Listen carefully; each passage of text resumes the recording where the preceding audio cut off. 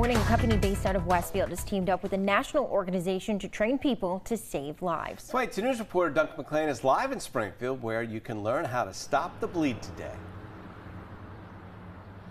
Yeah, Rich Taylor, I'm live outside the Raymond M. Sullivan Public Safety Complex in Springfield, one of 3 locations in Springfield plus 1 in Westfield, running these trainings today to teach civilians how to stop uncontrolled bleeding in crisis situations. Knowing how to stop it can mean the difference between life and death if you ever find yourself in a crisis situation like a natural disaster or a mass shooting or even a car crash. 3 Springfield fire locations, Forest Park, and the Blue Tactical Headquarters in Westfield will host these sessions today. Each will last about 90 minutes and is free and open to the public.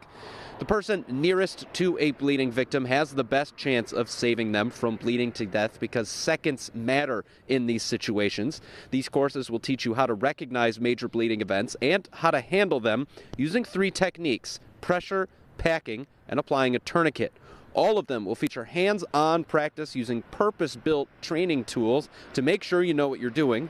It's all free and open to anyone, but you do have to reserve a spot online. If you can't make any of these courses today, they also have the entire course available to take online. We'll have a link to the registration and where you can see that course on our website. That's WWLP.com. Working for you live in Springfield, Duncan McLean, 22 News.